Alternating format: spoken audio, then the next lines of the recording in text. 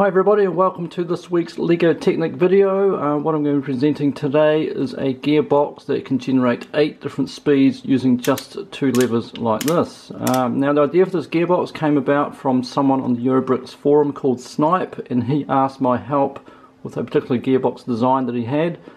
And the idea for that design was the fact that if you normally, say for example, create a 4-speed gearbox, you'd have 2 levers like this, and underneath you'd have your selectors, and each selector can select one of 2 different speeds, speed 1 and speed 2, and then there's a sort of a neutral position in between, and same with this lever. So we've been able to select 4 different combinations, 2 on each side, so 2 times 2 is 4. But what was brilliant about Snipe's idea was that he realized that in fact with 2 levers, because they've got a central position as well, you can in fact make 8 or 9 different combinations, in fact 9 combinations. So you can have that one up, this one in the middle, up, down in the middle, so that's 3, and then you've got 4, 5, 6, and then 7, 8, 9, which is just 3 times 3.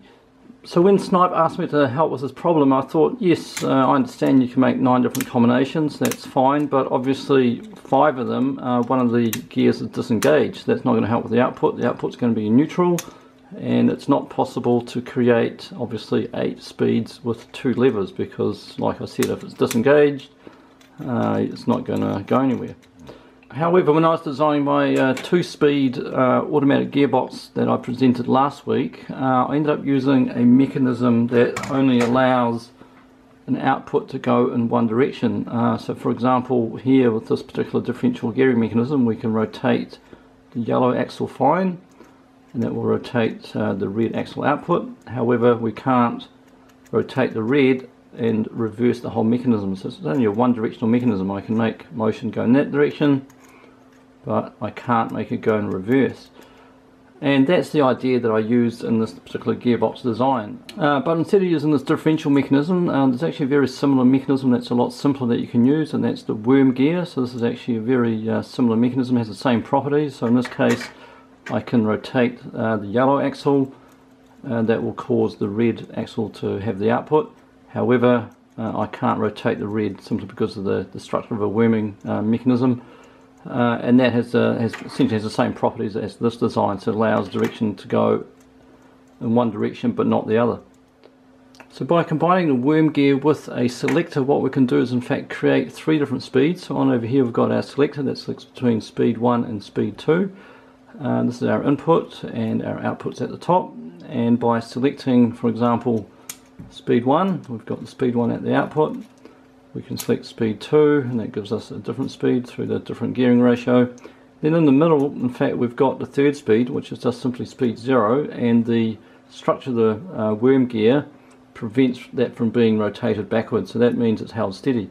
And the idea that I end up doing for the gearbox is to combine 2 of these, and what that means is I can combine 2 and then add them using a differential, and I can then create a table like this where I have got my first gear selector using that worm gear, and that selects between speed 1, 2 and 0, and then I've got a second one which selects between speed 3, 0 and 6, and these are all relative speeds, so they're all relative to speed 1.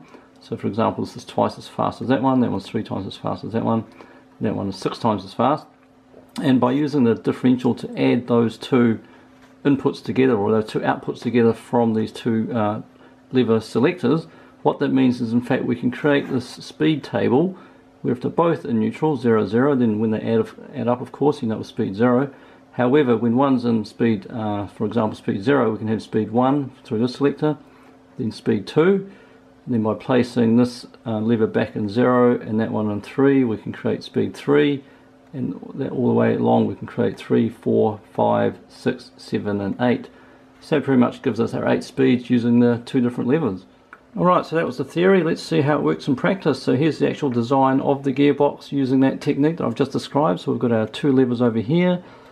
Underneath I've got all the gearing to generate the different speeds. So for example, we've got speed 1 and speed 2, and then we've got 3 and 6 on this side.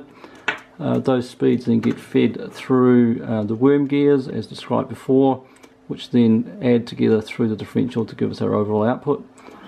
So if I turn that on, we can see that of course when the levers are neutral we've got no output and that can't be rotated. However, this will be speed 1, so now we can see the slow rotation at the output. This will give us speed 2, which is twice as fast. This here is speed 3, and then we can add on speed 1 to give us 4, add on 2 to give us 5, go back to neutral, go to 6, and then 7, and finally 8. So that's our 8-speed gearbox plus neutral, just using 2 levers. Thanks for watching. I hope you enjoyed this video and got something out of it. If you want to support this channel, please like and subscribe. We'll see you next time.